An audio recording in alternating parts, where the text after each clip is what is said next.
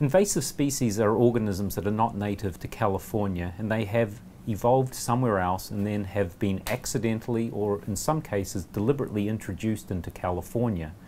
Once they arrive in California and they establish, their populations grow and expand, and in some instances they can cause environmental or economic problems for us.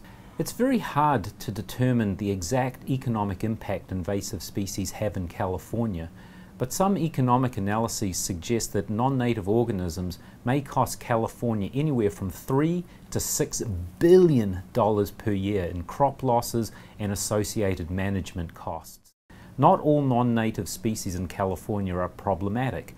One good example are honeybees. They're not native to California, but they provide really important services for our agricultural producers. So California is the largest agricultural producing state in the United States, and on average it receives about 9 non-native insect species per year.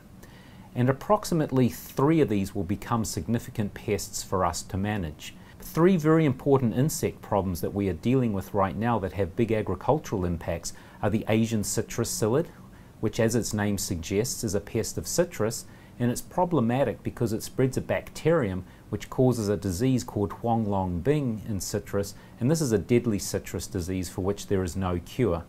Another problem that we're dealing with now is the invasion of the South American palm weevil, which is now well established in the southern parts of San Diego County. And a third species we're dealing with is the brown marmorated stink bug. This species is native to Asia. The invasive populations that have come to the United States originated in China, and it's a serious pest of fruit and nut crops, and will also attack a variety of vegetable crops too. UCANR is taking a very forward-leaning approach to dealing with invasive species.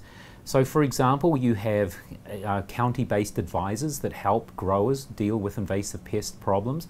There are campus-based extension specialists like myself who develop research programs and then extend this information to the end users.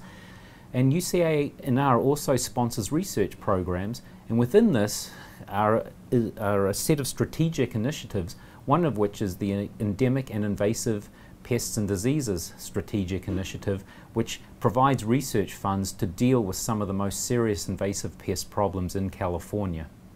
Invasive species is a human-made problem, so please think carefully when you're moving fruits and vegetables from one part of the world to another, or maybe from one state into California. If you've been overseas, please don't bring in fruits and vegetables because they may be bringing unwanted organisms into California. If you've been hiking in natural areas overseas, you may want to clean your hiking gear, your tents, or even the shoes that you're wearing, because some of these invasive species may be small microbes or even weed seeds that are trapped in the mud that are stuck to your shoes or on your shoelaces.